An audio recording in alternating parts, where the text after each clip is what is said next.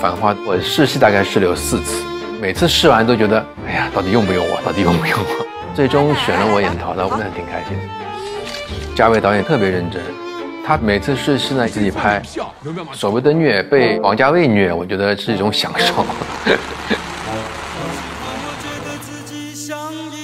宝刀，一个卖海鲜的小老板，但是阿宝的他不兄弟。海鲜我是没卖过了，但是这样的人物，那个年代上海的状况，其实我是历历在目的。我们家在淮海路中路2号，一直到20岁搬迁才离开了卢湾区。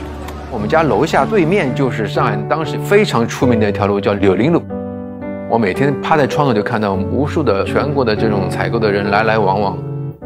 改革开放初期的上海表现的陶陶那一代人，应该就是我叔叔辈，30多岁，充满着热情。你说他没有梦想吧，他也有，但是他能力有限，飞不出去，我也飞不高。性格里有那种江湖的义气、兄弟情。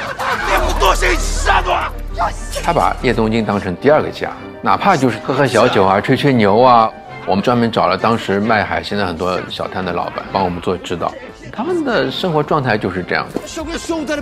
很多人说我们电视剧里有一些上海话不标准，但是我觉得这就是上海。上海海纳百川，什么地区的人都有。南京路上一包瓜子皮都能卖钱。胡歌平时我们都是很好的兄弟，戏里的很多小感觉都不是演的吧？我们换了个人，眼神和感觉就是不对。阿哥想弄来，当啥丢了？阿爸，做啥？侬这叫是我啥地方？哎，侬不拉我呀？我这地方侬哪能好去叫？这叫真正的领得清。哎，侬管我做啥？出道快30年了，第一次拿自己家乡话演戏，我真的老亲切。交关啥天侬做啥？毛病啊，脑子瓦特了。就这种话，你不用去想的，不用经过思考的。以前一般找我演的戏都是正义凛然啊，像武松啊，对吧？蒙大统领啊，就比较正气的戏。怎么会让我是陶陶呢？我想可能导演看到我比较撒3点的一面。拍戏10条20条是很正常的。小小鸟那场戏拍了不下20条，就是我那一转头跟阿宝竖领子说那几句话，熬到了大概凌晨都快天亮了。哎，资本我有个呀，非得他不让我。最后完全把自己放松了，反而从你身上能看到一些他想要的东西。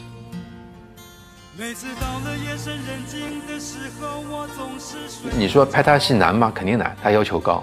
你说简单吗？也简单，只要做到一点，听他的一定没有错。我们现在每天在看戏，导演现在每天还在机房，他天天还在剪片子，他还想改到最好。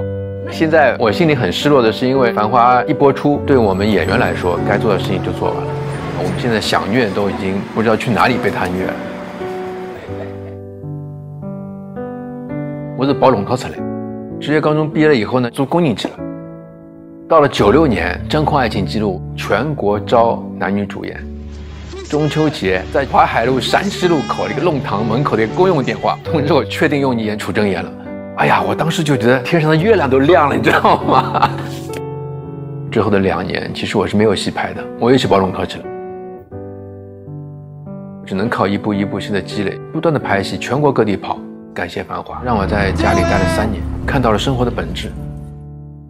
我们一拍都到凌晨，晚上回家他们已经睡着了，我可以躺在他们旁边，其实也很开心。繁花这次对我自己最大的感受就是做自己。我打了那么欠嘛子。土地重游啊！我妈小时候带着我周末就去吃小笼包，白切鸡其实有点贵的，我们就喝碗粥，我们就很知足。饿了馋了吃排骨年糕，一克排骨年糕我可以记到现在。现在的孩子可能已经感受不到这样的幸福感。后来妈妈，哟，第六姑娘，阿拉拍上海话么子，讲上海话，因为搿是阿拉生活，我们能够讲得出来的，有的感情的，讲得比人家好的，可能也就搿眼么子。我觉得真实是最打动人。